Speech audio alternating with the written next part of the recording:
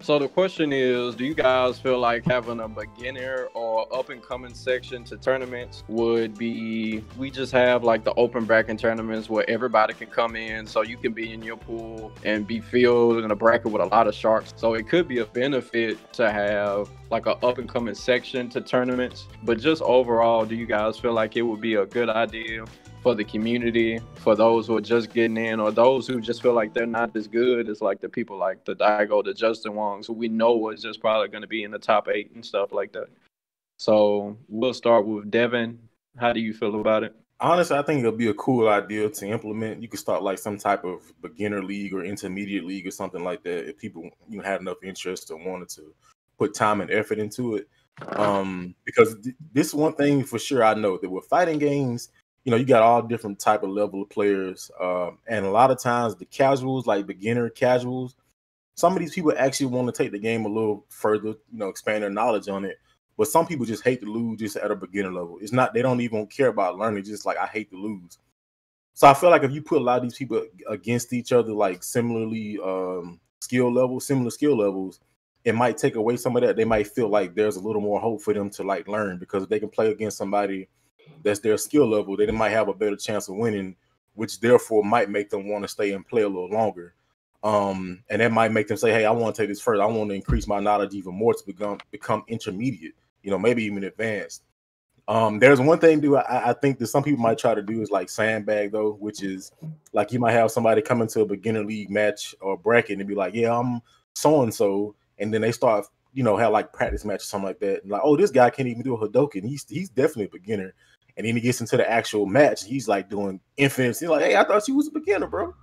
So there would have to be some way to mitigate, like, if people are actually like the skill level they say they are. Like, are you going to go by like the ranks online, or you have like people play like a preliminary match to actually see? Again, they might be sandbagging, but that's the only thing I think that for me is kind of like up in the air, like how we're going to determine these players are actually beginners. But I do think it's actually cool to do that, because I mean that way you can give people different chances, maybe like a smaller prize pool for that beginner league or whatever. But I also do like seeing people just come out of just the open brackets and just start demolishing top players and known players. When you get that person that just comes out, know like, oh, who can't here, and you don't see it often, but you do see it enough where it's like it's a thing, that like, oh, you got this bracket is filled with, Justin Wong, the Daigos, the JDCRs, the knees, all that. And then somebody's Bob from down the street like, hey man, I came to play, so I do think that's dope. But yeah, I think that something like that could be cool. Just if people are interested in it. Like I said, the only thing I feel like is people gonna be sandbagging. Like, yeah, man, I don't know how to do a Tatsumaki, and then he coming there doing infinites. And like, hey, bro, you're not a beginner, man. Get out of here. You got to get that first weight, that first place, any way possible, man. Jeez. Well, in my opinion, I think, yeah, it would be definitely agree that it would be a good idea to have a beginner / up and coming league, because I think on the one hand you have it so when people start out playing a game, they kind of want to feel like they're developing in most cases, because if you come in and you're getting demolished by people, like if you come in at a lower level and it's an open bracket and you happen to meet somebody like, let's say, Knee or Daigo or somebody like that, your first match, and you get demolished, and somebody tells you, oh yeah, man, well that's like, I mean, well, that was expected, man. You were going to lose to that guy regardless. But it's like, that doesn't make you feel any better. You know what I mean? Because it's like, oh, okay, I just got demolished. And then maybe you're a little demoralized. So then you lose your next match regardless of who you're playing, right? But coming in, sometimes it's, playing against like really tough players, it's really, especially if you're doing it consistently, it's really hard to gauge whether or not you're developing as a player. I've had instances where I've played players who, like in Soul Calibur, I've played people who are way above my skill level, and you play them over and over again, and now they notice that you're getting better, but at the same time, you don't recognize that because you're just playing them. And it just seems like you're just getting demolished over and over and over again, but they're seeing the incremental increase, but you don't see it because you're just playing tough enemies over and over again. Now, it's good for you, but good for your skill level, but for your morale, it's not necessarily the best. So if you're in a situation where you're playing people who are around your skill level, you have a chance to really kind of, I mean, it gives you a chance to meet people, number one, who are your skill level. So you kind of have a chance to grow as a group. So you meet people that you guys can learn from each other, and then maybe like they can actually tell you, you can get a perspective from another beginner player. They're like, wow, man, you're getting better. You know, like you guys see each other getting better.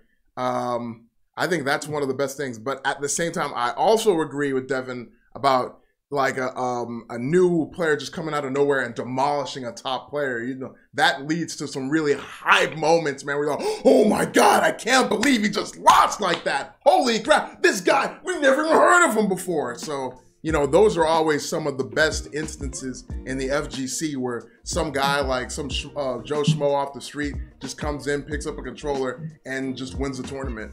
So, I mean, it's both either way.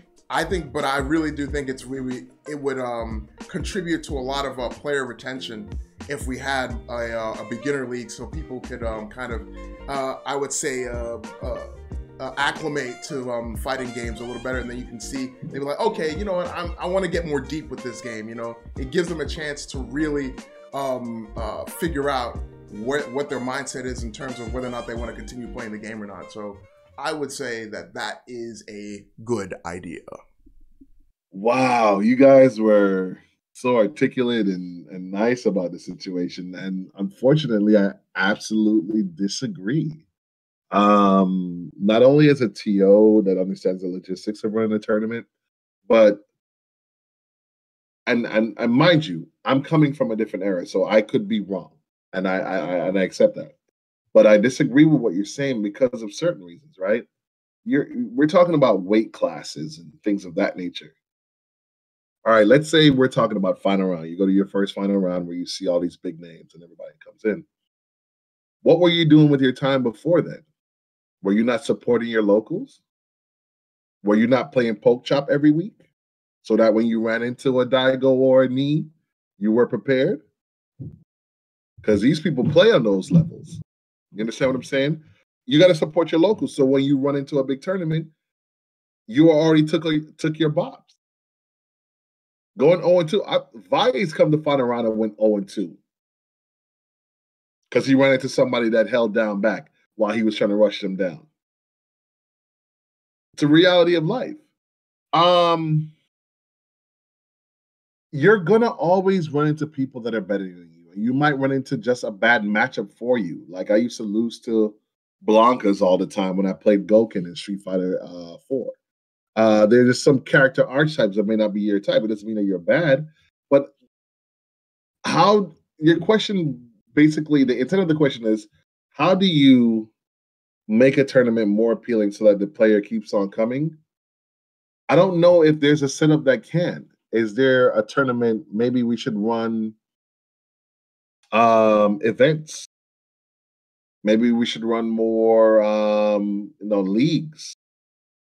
But when you go to a major tournament, you play like everybody. If you get your bop, you get your bop. I don't know if you guys remember this, but when Gamer B first came up, Gamer B made it the top 8 in Street Fighter 4. Nobody knew who Gamer B was, and he was mixing those fools with a character that America thought was trash. Nobody had any respect for Adon in Street Fighter 4 until Gamer B brought him up. So my advice is that gauging growth and making people's interest stay is something that has to be done internally and at the local level. Support your locals, gain your experience, go to a tournament, learn more, grow more, stay in the community. But to just put the onus on the TOs, there's too much going on now. Now I'm running 2 or 3 different Street Fighter 5 tournaments. And like you said, how do I know if you're not sorry here? But like the question I wrote down is, a lack of tournament experience doesn't mean that there's a lack of skill. You understand what I'm saying? Because that dude that you mentioned, that dark horse, could show up at the tournament and bop people that are considered international world level skill, but they never been out before. I think Cloud 805 did that. Cloud 805 was just complete online, but the moment he hit the tournament grounds, boom, because he stopped that Phoenix thing with that THC glitch. Or not THC. The glitch that I'm in California, don't judge me.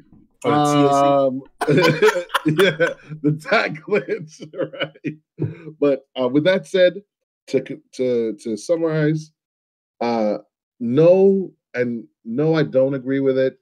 People need to support their locals more, gain their experience, go to majors, get their bops or victories, and then you pointed some logistic issues. How can I say, oh, you were sandbagging? What if you're just really a good player and you just don't have tournament experience, so you came in on the low tournament experience thing, and then you win it, you blow everybody out the water? I'm just saying.